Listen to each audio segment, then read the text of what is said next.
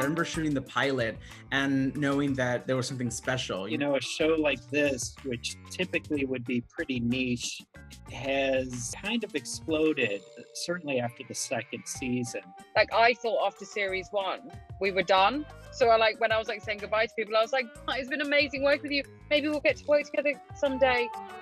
I remember being in Toronto and walking down the street with a friend, and I was wearing a mask. And I was also wearing glasses, by the way, like sunglasses. Somebody pulled up with a car next to us and they literally said, excuse me, are you Guillermo? And I was like, oh, what? I did get stopped the other day in the street, and they just wanted directions. Yeah, I took my time giving them the directions to give them time to maybe, clock that. I kind of wafted my hair around a bit, hoping, sadly, they didn't speak very good English. And I gave them the wrong directions anyway.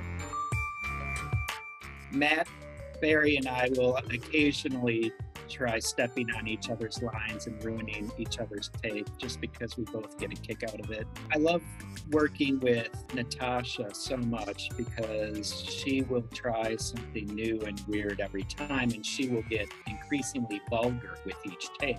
She's really brilliant. Mark loves to pretend that the crew are always complaining about my smell.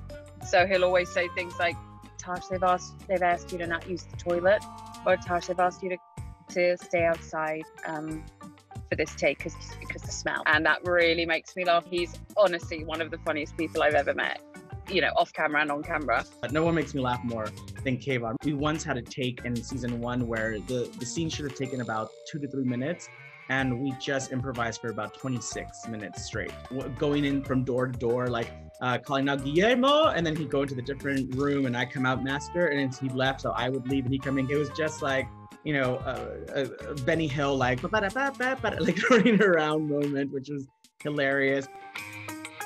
If I could have a vampire trait in real life, probably flying. I really think I would love to just pick up and go and bat. Turning into a bat? That's going to be so useful. I could have gone straight to Wuhan, chatted to the other bats, found out which one was the one that leaked the virus, sort it out, come back, told everyone. I guess I'm going to go with vaporizing. But then once I was a vapor, could I unvapor myself?